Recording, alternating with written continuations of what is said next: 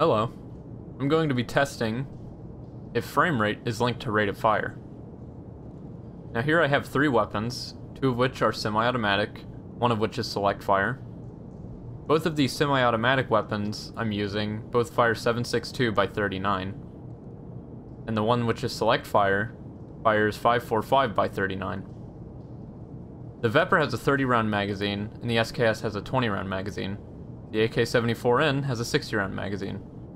These are going to be important later for calculation. What I'm going to be doing is limiting my frame rate. I'm going to be test firing these weapons on multiple different FPS, frames per second. I am going to lower my frame rate from its limited 120 to 60 frames per second, and after that I will be lowering it to 30 frames per second, eventually down to 15 frames per second. And we're going to see how long it takes to empty the magazines. I have a Razor Synapse macro, which fires every 0.02 seconds to reduce any delay and bring our semi-automatic weapons to near full auto. This will help us to determine the rate of fire maximum based on frame rate. Here we're going to be testing the VEPR on 120 frames per second. I'm going to say bang when I start to fire, because at lower frame rates there will be a difference between starting fire and the time it actually takes for the gun to shoot. So here we go. Bang.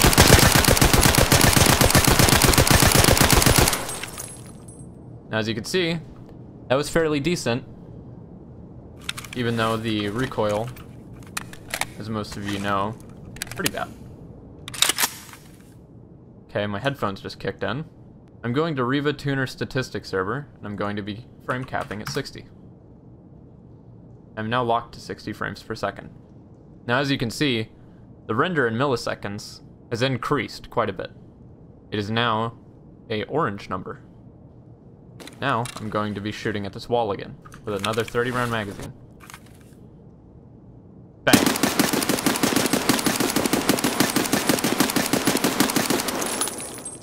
For some of you, you may have already noticed a difference in rate of fire. I'm now going to be reducing my frames to 30. We're now at 30 frames per second, and we have basically doubled our renders in milliseconds. And now, here we go. Bang.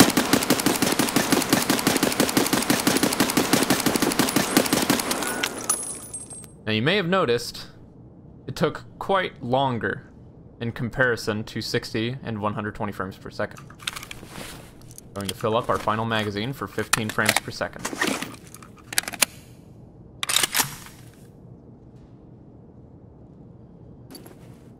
Bang.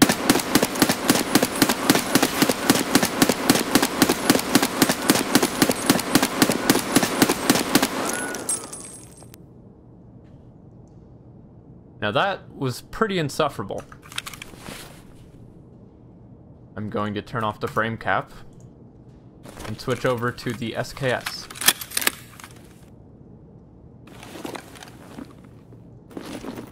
I'm now going to empty the magazine of the SKS.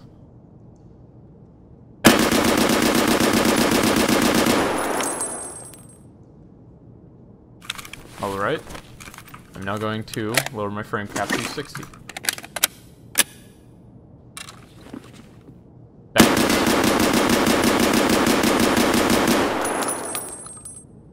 I'm now going to lower it to 30.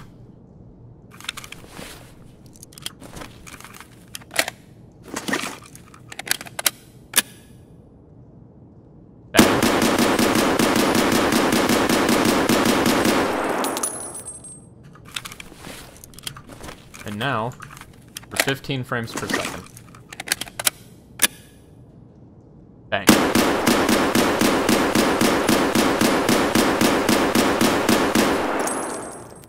Now that was pretty bad. That is a huge difference between 120 FPS, 60 FPS, and even 30 FPS. I'm going to turn off my frame cap. Now, I'm going to ditch this gun and pick up one of these.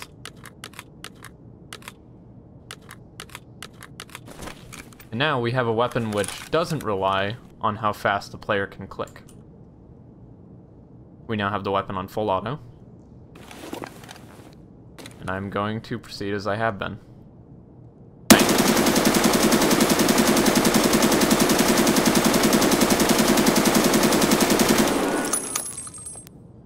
Pretty decent.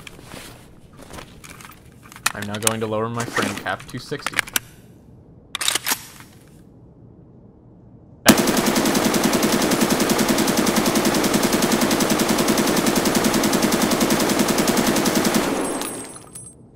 Okay. I'm now going to reload again. And while doing so, lower my frame rate to 30.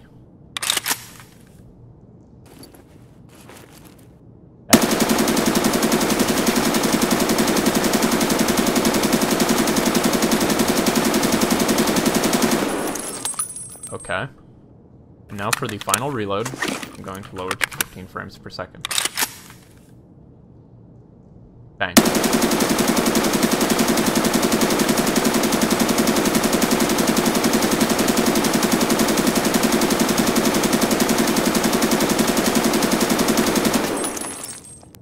Now, I don't know about you, but that definitely felt longer than 120 FPS, 60 FPS, and 30 FPS.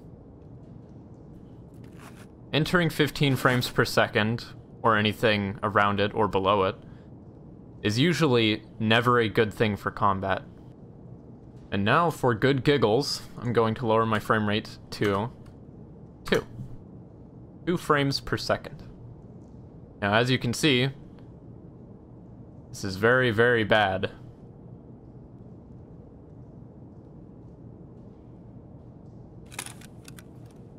I'm going to try to empty this 60-round magazine into that wall. Now I'm going to say bang when I click, as always. Let's see how long it takes. Bang.